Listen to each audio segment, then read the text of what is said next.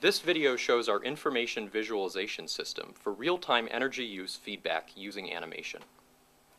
GreenLite Dartmouth visualizes complex energy data in a dynamic, compelling, and meaningful interface. Our goal is to encourage people to change behavior in order to conserve resources.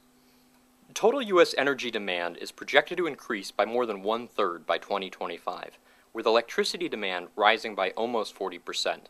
Current estimates are that as much as 60% of energy consumption is behavioral and can be reduced through behavioral changes and efficiency improvements. But in order to change behavior, people need information and motivation. We begin with an animation of a polar bear. When energy use is low, the bear is happy.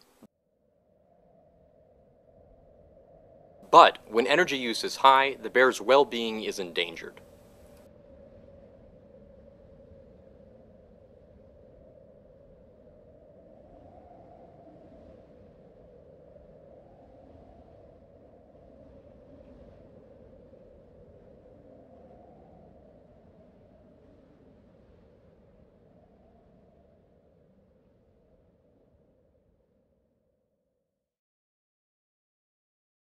At Dartmouth, students have fallen in love with the bear. They named him, and they tell their friends to conserve electricity to prevent him from drowning. Our system was developed by students at Dartmouth as part of a digital arts and computer science project. We pull information from digital meters and store it in a database. Data collected includes plug load, lighting, heat, city water, hot water, energy creation from solar and other renewables, as well as printer usage data. We use historical data to predict expected energy use for a particular time and day. Our mood algorithm scores the current usage and calls up an appropriate animation. Any computer with a web browser can view our display in real time. In fact, the displays update every 5 seconds. A thermometer on the left side of the screen shows power usage in kilowatts, as well as a score and other statistics. For the numerically minded, we show graphs. Our graphs tell the story of how consumption has changed over time. We display recent use compared with historical data for the relevant time and day. The user can interact with hourly, daily, or weekly graphs. At Dartmouth, we use oil to heat the buildings. We want people to understand that energy usage has an impact on the environment. We show the impact of heat usage through animated oil wells. Our display shows current time of day and weather.